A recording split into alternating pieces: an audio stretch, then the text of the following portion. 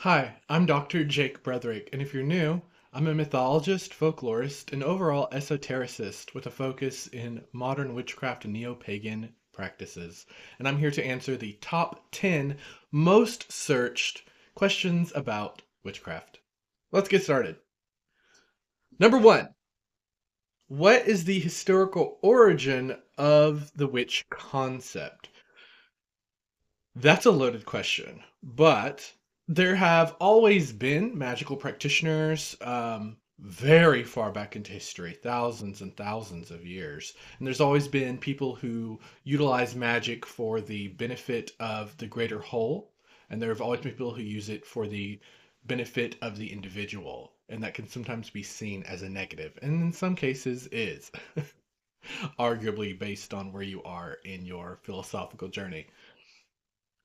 Uh, but as for the term witch itself and what we would call a witch, uh, that word comes to us from the early Middle Ages, which is going to be around five, the fifth to the 10th century, and it comes the word witch even from a word that you've heard, certainly if you've read the work of Gerald Gardner, and that is witte or wiki or witzy, uh, which is like Wicca with an E, right? At the end.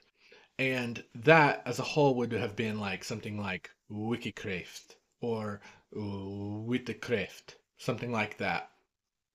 And that was a word that was used to denote malicious, negative practitioners of magic and Satanists more so. People that were betraying their oaths to the church, which is also where we get the evolution of the word warlock as a variant to the word witch. That's mostly for the male practitioner. It simply means someone who has broken their oath to God and the church and has joined the ranks of Satan. It wasn't until probably, I'm going to say, the late 19th century that we start seeing the word witch used in a more positive tone occasionally in fairy tales. And it's not until really the late 1960s that Western Europe into America, we start seeing the word witch reclaimed by individuals as something completely positive and divorced from its negative beginnings. Let's see. Question two. Why are witches evil? Well, are they? Are they? If you mean like historically, the word witch is always used to, denote someone who is evil. Again, as we said before, this is someone who has divorced themselves from the teachings of Christ and has outcast themselves from the community, usually by embracing the teachings of Satan. Now, most of that is propaganda. We know that there weren't really individuals practicing witchcraft in that sense in recorded history, like at all. There were, however, people that did hold on for a very long time into the Middle Ages, the early Middle Ages. They did hold on to those pagan beliefs and practices that were becoming either absorbed by the Catholic Church or demonized by the Catholic Church. And certainly those individuals who were continuing their traditions that had been demonized by the Catholic Church would have had an immense pressure on them to either cease those practices or practice them in secret. And that would certainly earn someone the witch label. What is a coven? Okay. A coven is, of course, a group of magical practitioners, usually witches, but not always. It can be used as a name for all kinds of magical practitioners. But that word does not really get widespread use until after 1921 with a book published by Margaret Murray called The Witch Cult in Western Europe. That is when the term coven and the idea that there are 13 members to a coven and more so of what we see now as a coven, what you think of, that really came from that. Before that, certainly there was an idea going back again to the early Middle Ages that witches did gather in groups and practice like dark Sabbath rituals. But more often than not, the witch was alone. The witch was a singular person who practiced by themselves in the most secret, dark places away from prying eyes. And the best way to continue to do your work as a witch, right, in that sense, would to not be, associated with a lot of people. You wouldn't tell a lot of people that you're practicing witchcraft or that you were doing it, and you certainly would do it in a group because then you would be more easily caught, right? Isn't that the idea? Number four. What is a familiar and why are they usually gross animals? Wow. Um, if by gross animals you mean like, snakes and frogs and rats and spiders and all manner of bugs that are usually attributed to particularly women in the colonial period as being their familiars, then okay.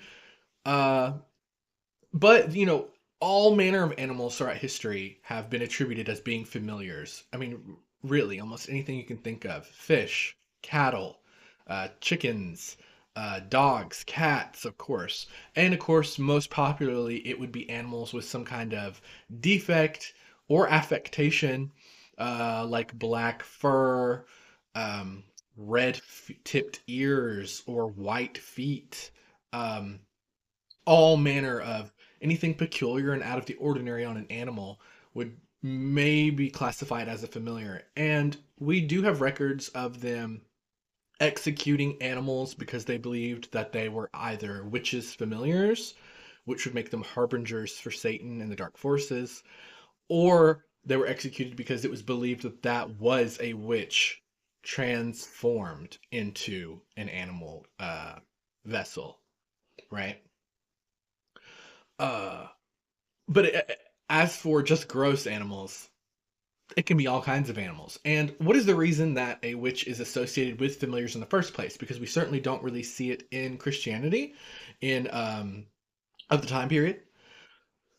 Well, there's a couple of thoughts. So a familiar itself is a word that just means like a close friend or a companion, right? And you do see that in society, particularly high society of the time, that word being used. So it's not just a word used just for witches. And, it could have come from animal husbandry and animal domestication. Certainly in the beginnings of humanity and more civilized societies, the idea of taming animals, um, breeding animals, that was a special skill and could be seen as something really miraculous to be able to do. And so certainly people who in early, especially Viking cultures comes to mind, people who had, that talent to work with animals in that way would have been protected by the community. But we could see in later times how someone who maybe spends more time with animals than with the persons might be seen as strange or an outsider, and that is a threat to the community, right? Um, I do have to say that I do also think of like the Eve snake comparison, right? Because Christianity really gave us the word witch and the idea of what a witch is. Um, you have to, I think of Eve with the snake, right? So much of witchcraft is geared towards devaluing women.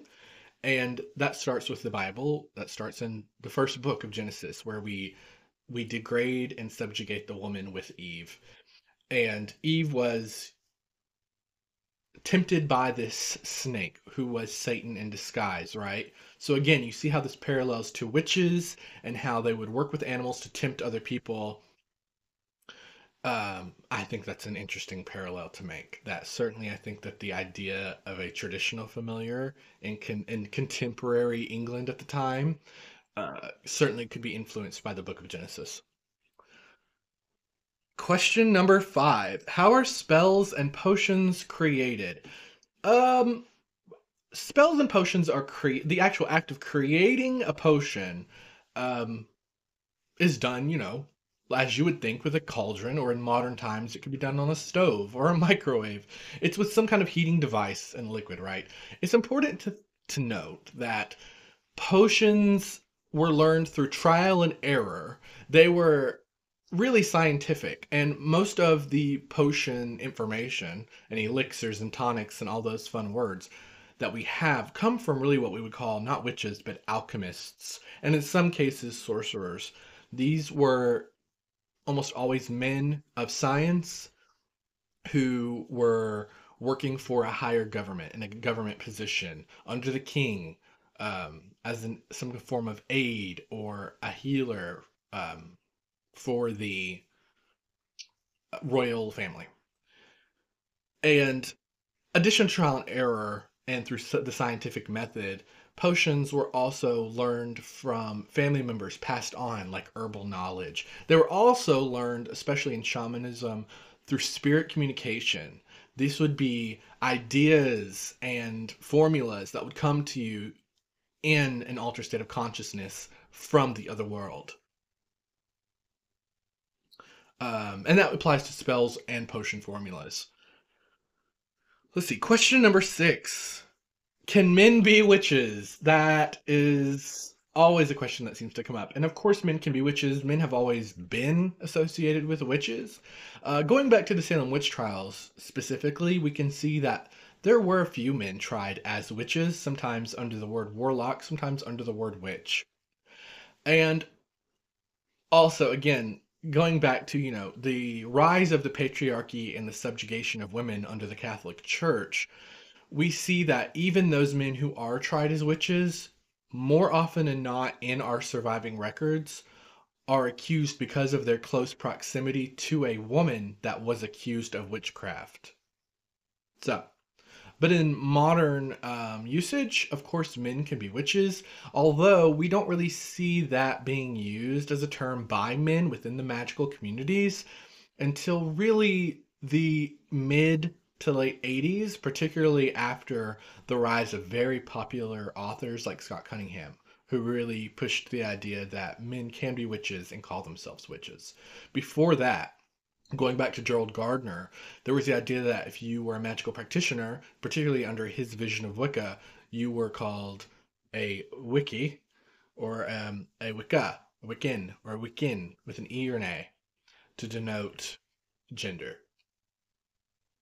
Question 7. What are different types of magic? Again, that is a loaded question. Magic in and itself has a huge asterisk after it. Magic to some people is not magic to other people. Some cultures don't even believe in magic, but believe in things that other cultures, and maybe you, the individual, would call magic. So, with that out of the way, there are all kinds of types of magic. There is high magic and low magic, which would be magic that's more complex. Low magic, which is a little more quick and easy without ritual. There's also, light magic and dark magic, which would be magic for positive gain, magic for, negative pursuits. There's, different traditions that hone their own magical systems, right? Shamanism, hoodoo, witchcraft. There's many, many, many kinds. Even superstitions, something as simple as superstitions, as a collective group of ideas, can be called magic by different traditions. And again, magic can be good, it can be bad. It depends on the overarching culture, on what they deem good magic or bad magic, if any good at all. Uh, but we see magical practices, what we would call magical practices or folk practices, sometimes is used to lessen the idea of magic, uh, all the way up to the present day. It's evident all through American history. The Puritans uh, as what's a good not negative word? The Puritans, as devout as they were, still practiced things that even modern Christians today would denounce as magical practices, such as their use of sigils and their long held superstitions linked to agriculture and the moon.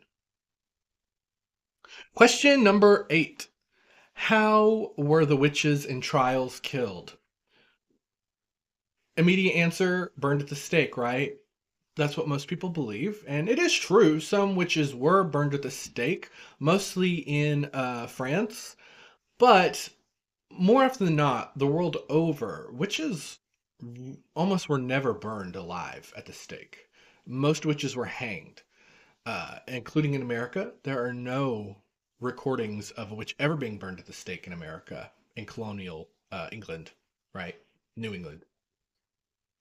More often than not, they were hung. Some witches were drowned. And in the instance of one guy in particular, he was pressed to death with stones laid on top of his body. There were all sorts of creative ways to rid a community of the witch menace, but it almost never included fire. Question number 9. The difference in Wicca and traditional witchcraft. Well, if we're talking about traditional witchcraft as a word to denote, again, witchcraft before the 1800s, we'll say, going back to the early Middle Ages, there are massive differences between Wicca and witchcraft as told to us by the Catholic Church at that time. As we've spoken about before, witchcraft was not witchcraft as we see it today, as a more like pagan adjacent or pagan spirituality that reveres the earth and the ancestors. This witchcraft was more of a Luciferian, satanic opposing force to Christianity. So when we label witchcraft in that way versus Wicca, they are completely opposite and share almost no similarities. Now, if we are saying Wicca versus traditional witchcraft as the name of a specific tradition of witchcraft that's very popular at the time of this recording, there's still major differences. Wicca has its own dogma, has its own set of suggested rules and code of conduct. However, in traditional witchcraft and witchcraft at large, it's much more gray. It's much more up to the individual or to the coven on how they want to conduct themselves, on the type of magic they want to practice, and on whether they believe in and work with any manner of entities and deities. Question answered. And question 10. What is up with the witch hat?